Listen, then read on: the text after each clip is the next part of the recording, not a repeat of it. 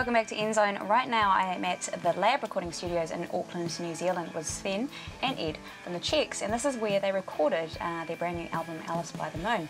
Welcome to the show, guys. Thank you.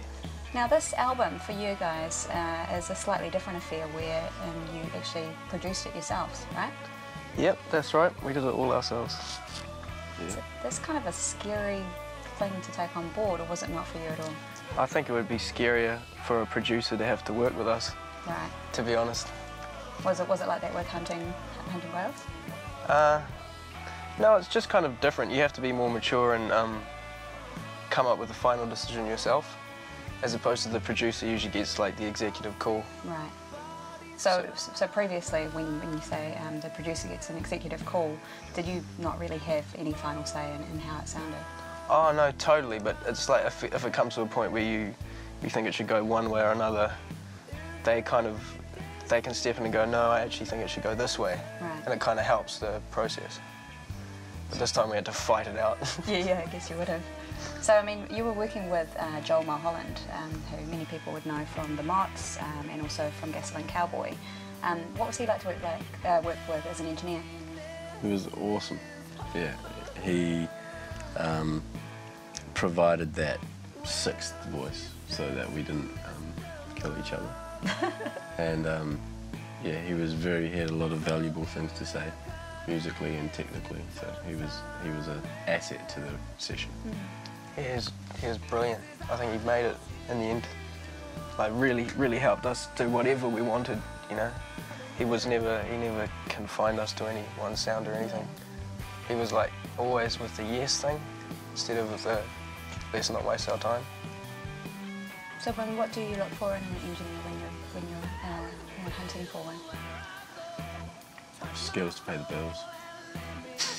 Can you be more specific? Just like the thing that Joel has over other engineers we've worked with is not only is he good at like the technical aspect of it, he has a musical ear from his other bands, so he can tell you if you're out of tune or if your thing just is kind of like a whack musical idea, yeah. As opposed to just saying, yes, the levels are right, you know.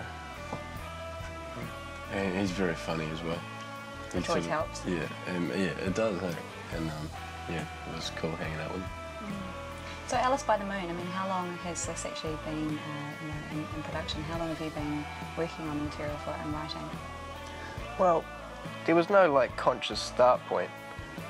I think the first song being written was Bagheera, which is the first track on the record. Yep. So that was just after Hunting Whales came out, and so that dates back to ages ago. And then probably the last song we wrote, the last two songs were Hold My Head and Back of the Restaurant, which were written about 2 weeks or 1 week / during while we're in here. So, right. So yeah, I couldn't tell you specifically, really. It was just a work in progress, I guess you could say. Yeah, well, a lot of it we were on tour for right. a year there, so a lot of that stuff is written in hotel rooms and vans and stuff like that. Is the material inspired by your experiences of being on tour? Maybe not inspired by, but probably infused with the flavour of. That's a really good answer. It's kind of like one of those 2-minute noodles. I'll infuse it with the flavour. Yeah, I felt like I was on the Dilma ad for a second. Ceylon finest tea, infused. Now, when the first time I saw you guys play live was, how many years ago was it? I don't know when it was exactly, but it was in the morning at high school, at your high school, high school. Breakfast bus. The BFM breakfast bus. That was a long time. That was 2002. So how old were you guys then? 15. Right 16. now I'm 23. We were about 16. 16. So around 16, 17, yeah. 6 or 7 years have passed since then. Do you feel more comfortable in your skin as a band now than you did then, or did you feel when you were younger that you were able to take a few more risks? I think we've gone through the mixer of different stages of what you can and can't think, you know. Because I think the benefit of being around as long as we have, we've managed to see quite a lot of different stuff that I don't think you always get to see. We got to be a young band that didn't know anything, so at that point you have like pure unbridled enthusiasm, which you just there's no thinking of what you can and can't do. You just do what you can do, you know, what you're like able to do at the time. And then you go through phases of this and that. And I think, I don't know, where we're at right now, I think we feel like as though we could do anything, you know. It's a good place to be. Yeah. Just any which thing is alright. So in support of the release of Alice by the Moon, you guys are going to be doing a few dates around the country. When are they?